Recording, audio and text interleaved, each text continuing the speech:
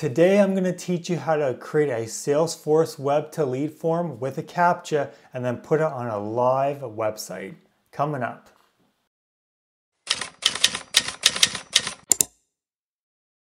Okay, so what do we mean when we say Web-to-Lead?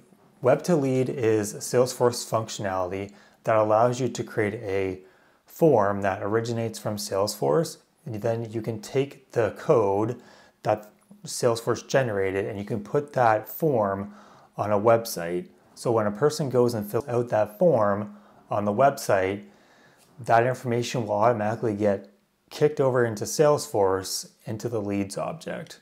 So it will store that information as a record in the leads object. All right, so what we're going to be doing today is we're going to basically regenerate this form that's on this website in our Salesforce instance. We're going to generate the code.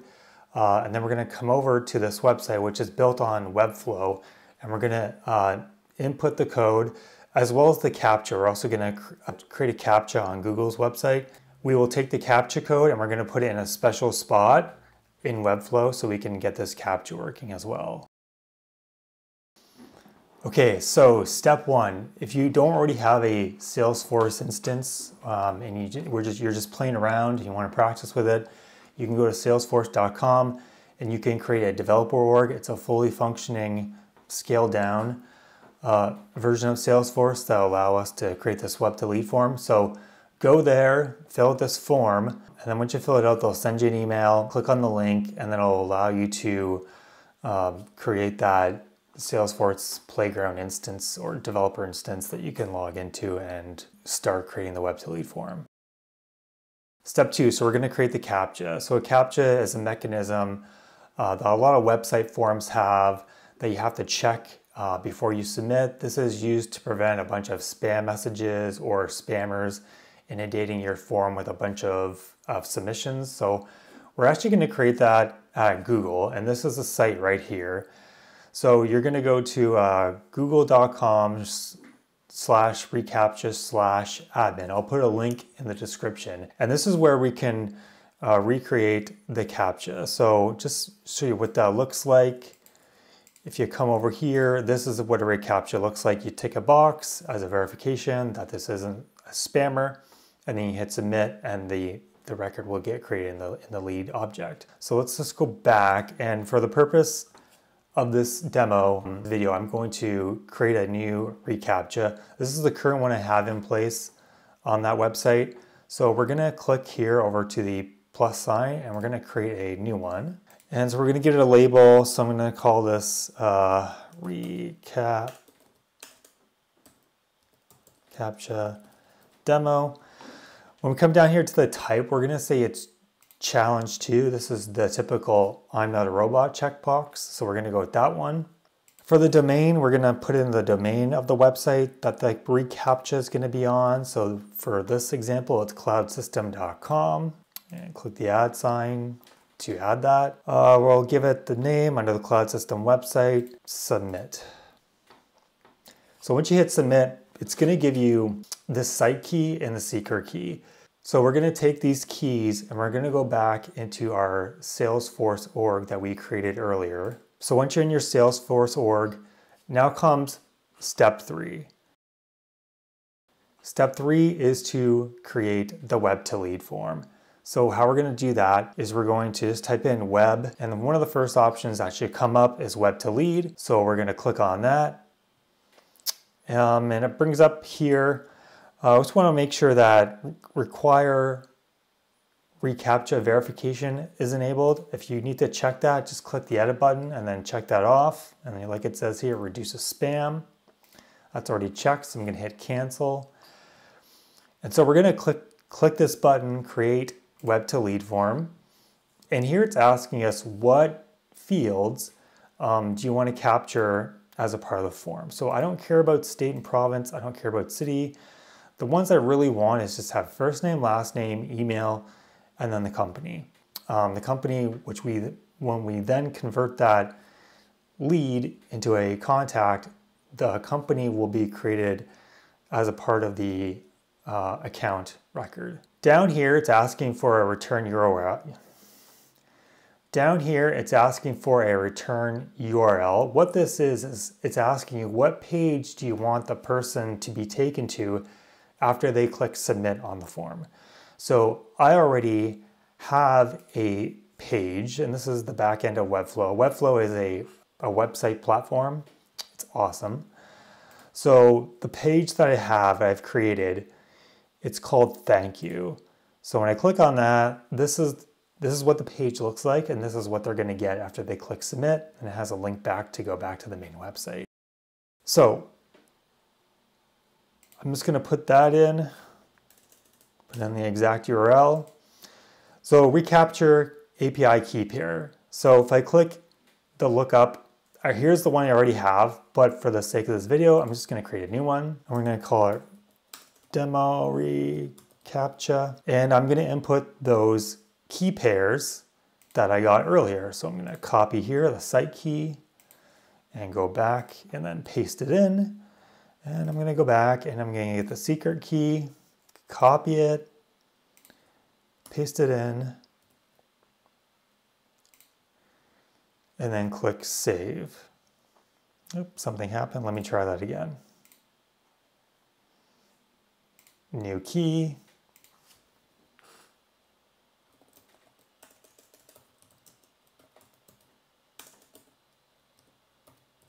Demo reCAPTCHA. Let's go back and get the site key. Secret key.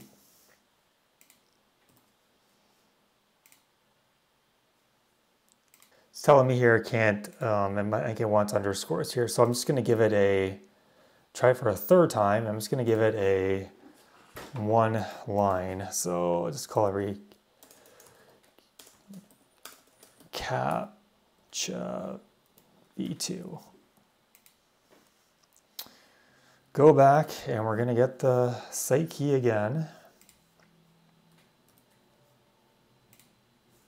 And the secret key. Paste that in. Third time's a charm. Okay, perfect. Third time's a charm. So now there's our entry, and we just click lookup. We can see it. We can see it there. I'm going to click generate. And so it's going to give me this code. Now, there's two parts to this. The first part, and you can see it here, it's saying is the part that's going to go in the head section of the page where you're putting the form and the reCAPTCHA. So you're going to copy this and you're going to go back to your website and you're going to, however you're doing it, you're going to go to whatever page where that web form is going to be.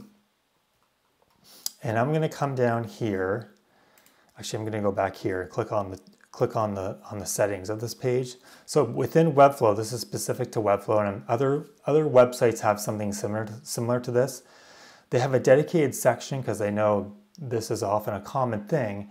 This is where we can put that specific head tag information. So I'm just going to go back here just for a moment. And I'm just going to copy it again to make sure I got it.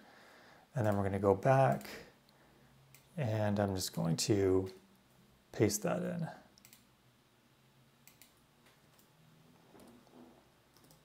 I'm just going to paste that in. So I'm going to click save. So that's just the reCAPTCHA information. Now down here, the second part of the form is the field data. So I'm going to copy all that and I'm going to go back to Webflow. I'm going to edit this section and I'm going to come down here to where the form is. Now this is a code embed. So when I click on the field settings, it allows me to edit the code. Now there's already something in here, but I'm just going to remove it and I'm going to click paste. And you can see here telling by the code that these are the actual fields. So there's the first name field, the last name, the email, and the company. And I'm going to click save. So that is that. And I'm going to click save on my website on Webflow. I do want to show you what this looks like if you're not, what the code actually looks like on just a plain website. So if I take that same code, just the form code, and I'm going to save it as a, let's call it raw form.html. I'm just going to put it on my desktop. And if I go and close that, and I go and look at that form on the desktop,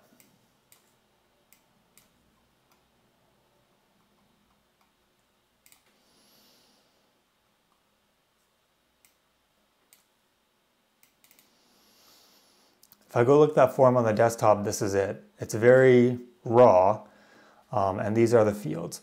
Now the reason it's looking nice like this is that Webflow is doing the formatting. So it's aligning it, it's giving it all these colors, it's making it somewhat look prettier. If you're not using a website platform like Webflow and you need some assistance formatting it and making it look prettier, you can get some help from someone, or you could go to ChatGPT, and then ChatGPT can help you pretty it up and then put it on your website. So for those who are curious about how this would look in ChatGPT, I went ahead and entered the prompt in ChatGPT and said, I want the form to be in the middle of the page. There should be a box around it with margins of 1.5 inches all around. The color of the box should be light navy blue. I still want the rounded button, but it should be this color, which is one of the hex colors, as the main color, and this color, which is another hex color, should be the hover color. So it generated this text for me, and I'll just show you what that looks like. So here's what it looked like before, straight from Salesforce, and then this is what the new improved version looks like from ChatGPT. So obviously a lot nicer. All right, here we come to our last step. We're gonna test the Web-to-Lead form on the website. So I'm just gonna enter in a name here. So Susan Smith, and it's gonna be susan.smith@acme.com. It has to be a properly formatted email address to get fed in. And we'll put the company of Acme. And I'm going to click I'm not a robot, and we're going to click submit.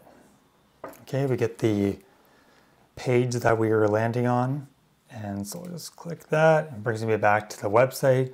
So now if we go into Salesforce, and I'm going to go into my sales application, and I'm going to go to leads, and I'm going to go to today's leads, and there we go.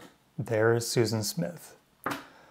So that has successfully demonstrated the Web-to-Lead form, how to put it on a website, how to pretty it up if you need to using ChatGPT, also how to apply a CAPTCHA to it, and that's it. So I hope you all enjoyed this video, and we'll see you in the next one. Thanks.